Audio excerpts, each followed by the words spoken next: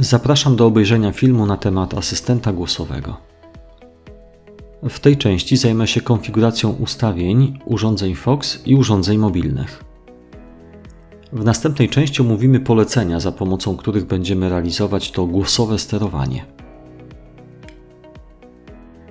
Poprzez aplikację FOX wchodzimy do ustawień modułu, którym chcemy sterować z wykorzystaniem komunikatów głosowych. Dotykamy i cały czas trzymamy ikonę modułu, który chcemy ustawić. Klikamy w 3 kropki. Wybieramy opcję ustawienia. Pod ikoną urządzenia znajdujemy opcję, którą musimy zaznaczyć. Asystent głosowy. Tę czynność musimy powtórzyć dla każdego sterownika. Czyli musimy wejść w ustawienia każdego modułu i uaktywnić asystenta głosowego, ponieważ funkcja ta jest domyślnie wyłączona. Jeśli tej opcji nie zaznaczymy, dany moduł nie pojawi się w aplikacji Google Home, poprzez którą będziemy realizować nasze sterowanie.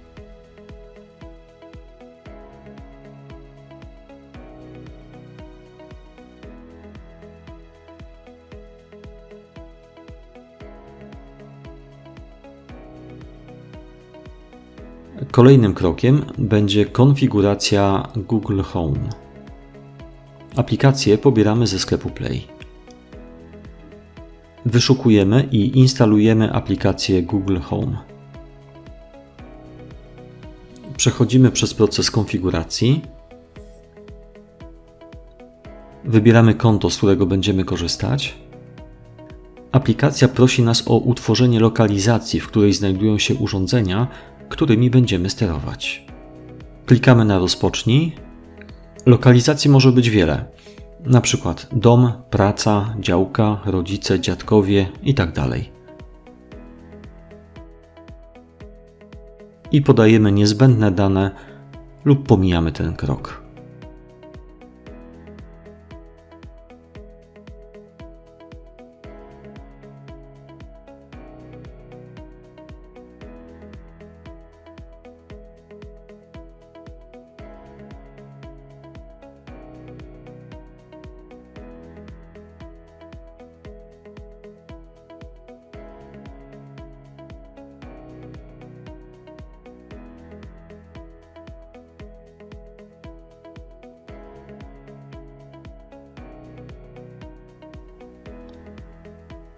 Teraz zajmiemy się połączeniem konta FOX z aplikacją Google Home.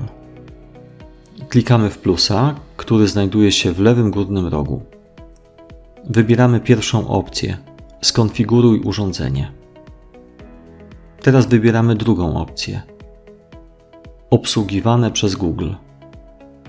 W prawym górnym rogu klikamy na symbol lupki i wyszukujemy system FOX.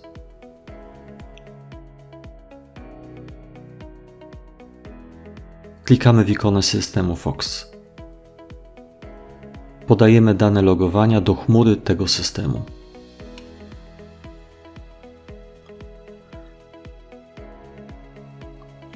Jeśli jeszcze nie skonfigurowaliśmy tego konta, wskazówki jak to zrobić znajdziemy w filmie na temat konfiguracji zdalnego dostępu.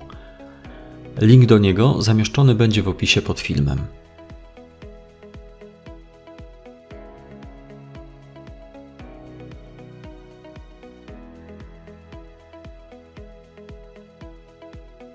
Konto FOX zostało połączone z aplikacją Google Home. Możemy to sprawdzić jeszcze raz klikając w opcję Obsługiwane przez Google. Teraz widzimy podłączone konto FOX i informację, że zintegrowanych zostało 9 urządzeń tego systemu. Gdy wrócimy do strony głównej aplikacji Google Home, wszystkie urządzenia, czyli 9 sterowników, pojawią się u dołu strony.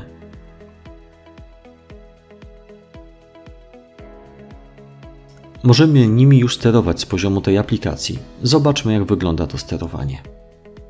Możemy włączać, wyłączać oraz zmienić natężenie i kolor źródeł światła.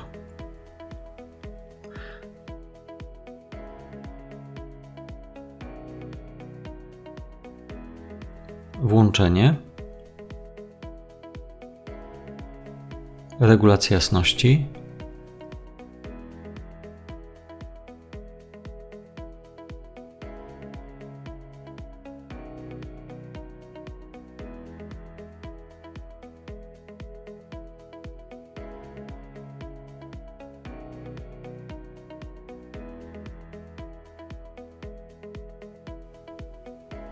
taśma RGBW, włączenie i regulacja jasności,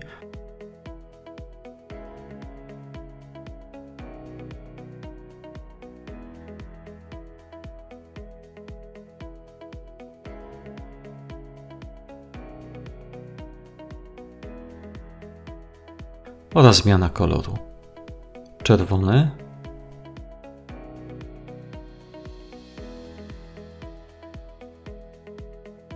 różowy,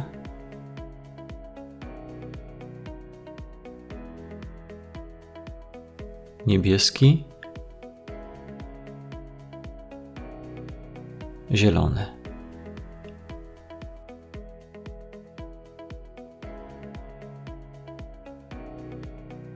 W ten sam sposób możemy zintegrować urządzenia różnych producentów.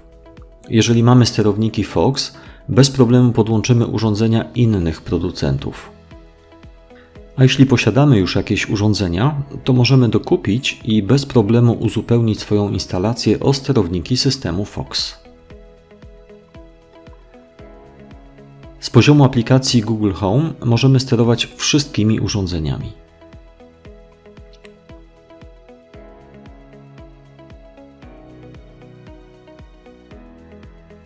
Po przyłączeniu nowego konta widzimy nową pozycję jako żarówka. Tak została opisana. Do dyspozycji mamy teraz 10 sterowników. W ten sposób zintegrowaliśmy urządzenia różnych producentów.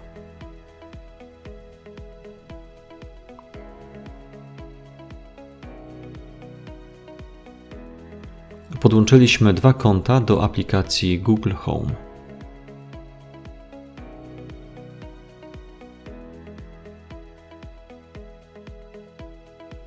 Sprawdzę działanie dodanej żarówki.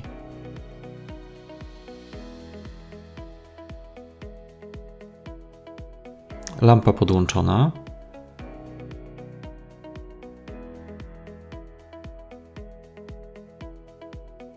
Włączenie. Regulacja jasności.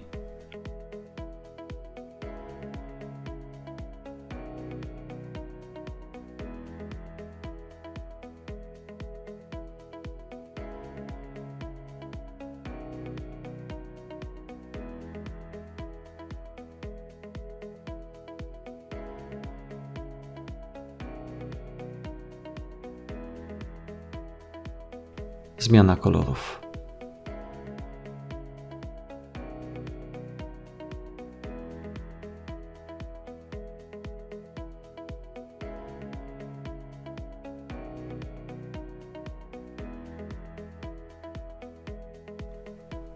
Z poziomu tej aplikacji możemy sterować różnymi sterownikami.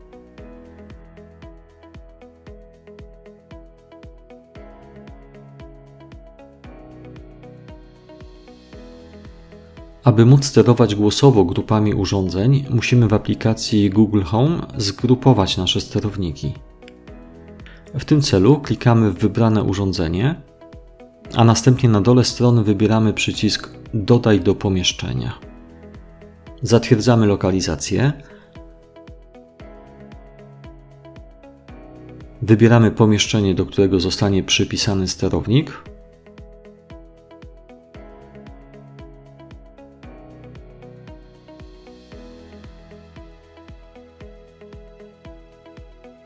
I gotowe.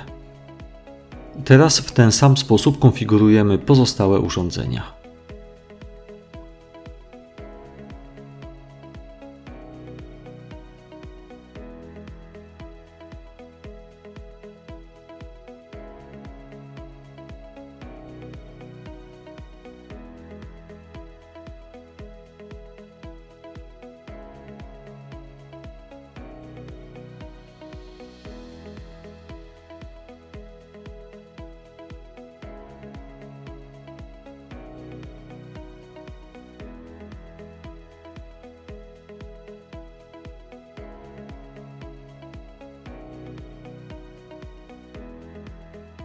Na koniec pozostaje nam pobrać aplikację Asystent Google.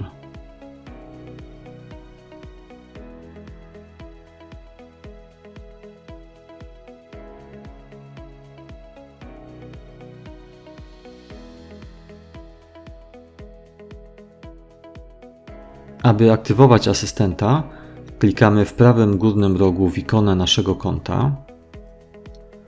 Wybieramy opcję ustawienia asystenta. Wybieramy pierwszą opcję OK Google. W tym miejscu aplikacja poprosi nas o trzykrotne wymówienie zwrotu OK Google. I od teraz po wymówieniu zwrotu OK Google uruchomi się w telefonie asystent, który będzie nasłuchiwał i wyczekiwał na wydanie mu jakiejś komendy, którą chętnie zrealizuje w miarę swoich możliwości.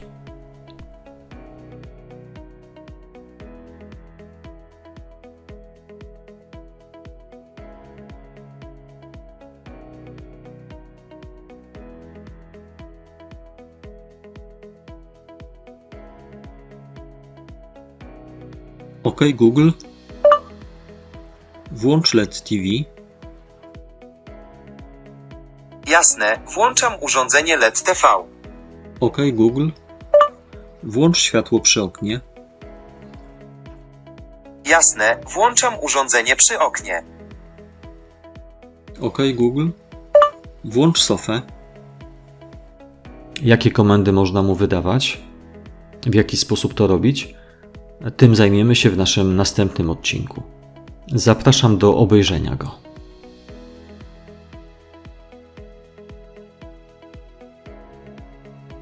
Na zakończenie pokażę, jak sterować urządzeniami z poziomu pomieszczeń. Po dodaniu źródeł światła do pomieszczeń możemy nimi sterować grupowo. Wszystkimi naraz, klikając w ikonę z dwoma żarówkami, lub pojedynczo, wybierając obwód, którym chcemy sterować.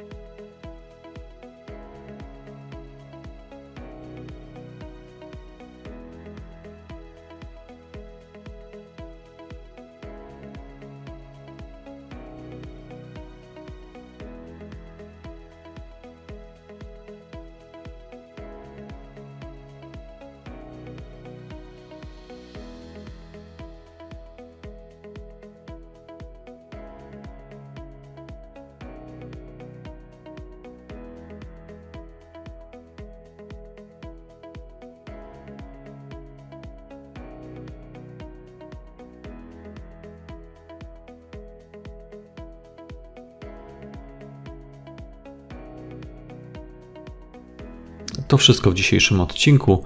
Zapraszam do obejrzenia kolejnego.